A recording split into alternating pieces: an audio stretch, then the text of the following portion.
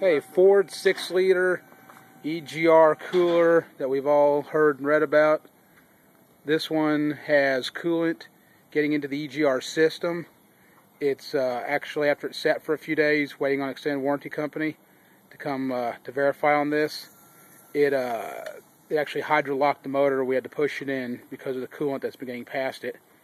So the insurance is going to send an adjuster out to look at it, and so we're hooked into the one side of it, and we're going to go and start putting air into the system, and there you go. We're putting air in, and we are on which side of the system? The coolant system? Coolant side. We're on the coolant side. That should pass coolant through to cool the EGR, but not allow air or coolant onto this side of it, onto the EGR side. That's the bubbles that you're seeing there. When we air this up on a new system or one that's working properly, there should be no bubbles coming out of there. And the other side that is sealed,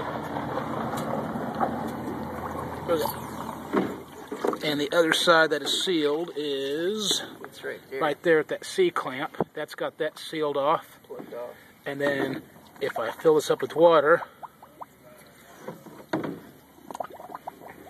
trying to fill this up again, we can see the bubbles coming out.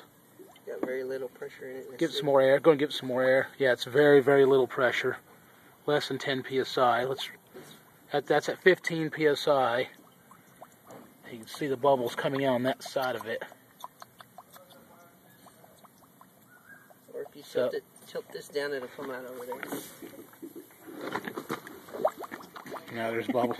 So, simply put, this EGR cooler on this Ford 6-liter is blown and must be replaced. And clean out the system.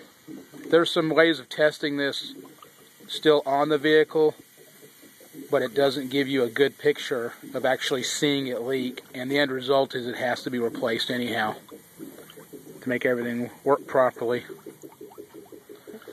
And that's it. Thanks for watching.